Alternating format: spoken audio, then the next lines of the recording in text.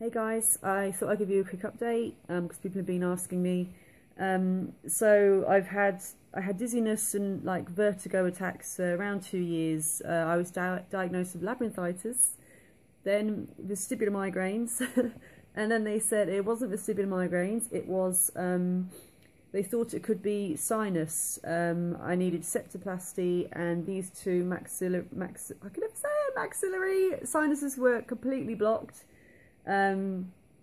So they suggested that this could be causing dizziness because when they checked my ears on the scans, they could see there was no fluid in them at all, which can cause dizziness and vertigo, and they look quite healthy. So I personally believe I had a car accident about 5-6 years ago now, and they think that the head trauma, because it hit here, it could have compressed my sinuses and caused them not to drain as much as they should have. So every time I started getting a cold or flu, I started getting dizzy.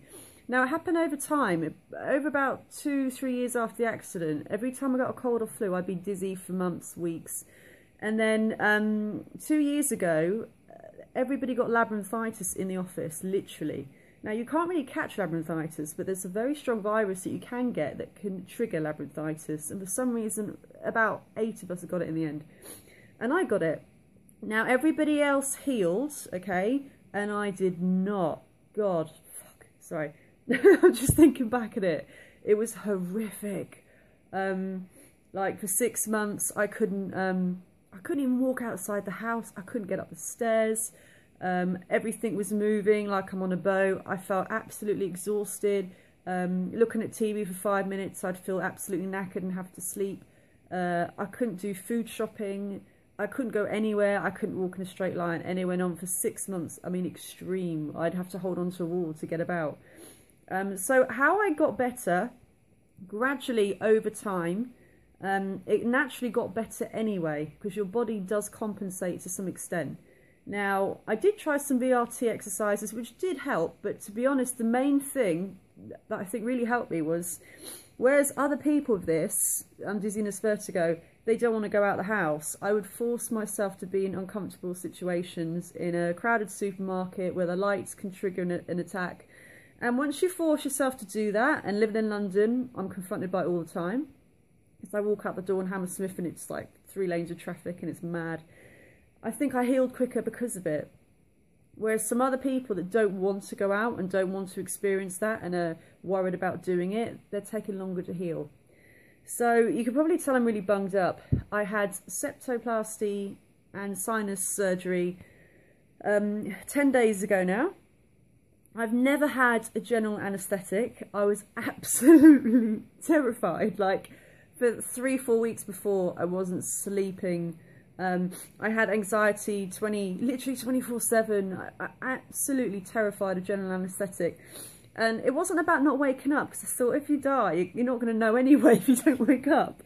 But for me, it was waking up in the middle.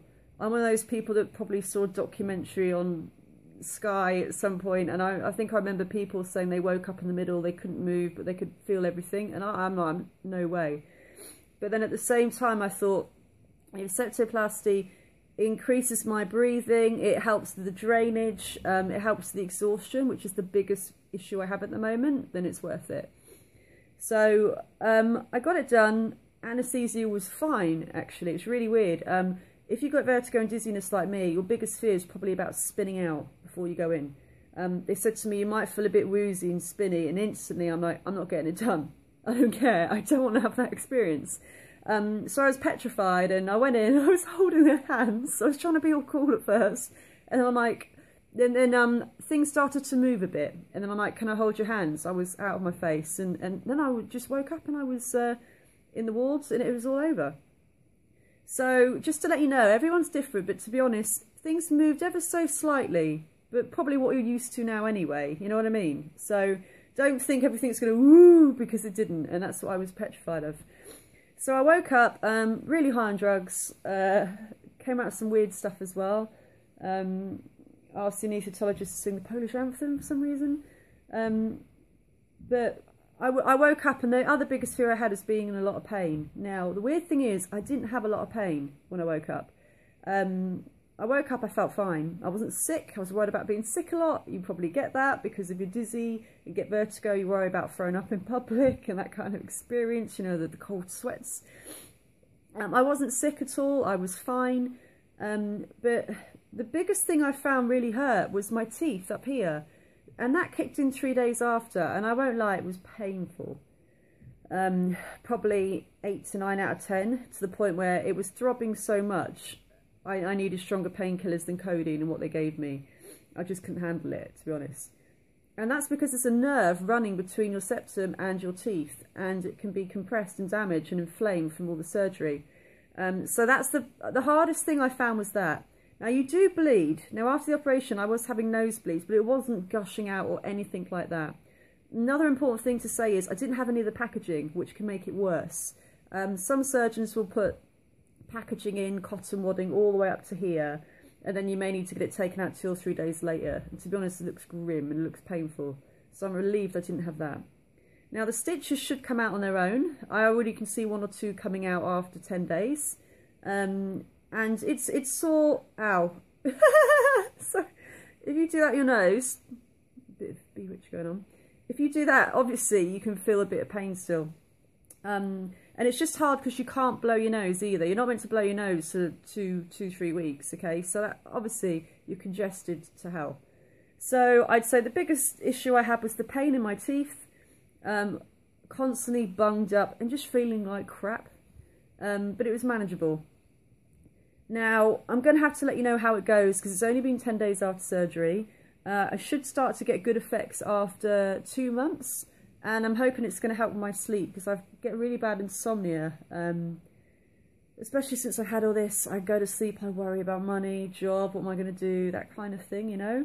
You probably do know if you've been in my situation. So, yeah, I had problems sleeping.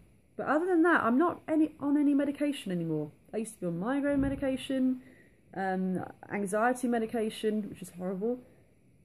I only take Stemetel, which helps with dizziness. If you get a bit of a spin, it takes the edge off it. It doesn't cure it or anything, you know. So that's the only medicine I've been taking. So I'm hoping after 2 months I can come back to you and let you know how my breathing's going and everything like that.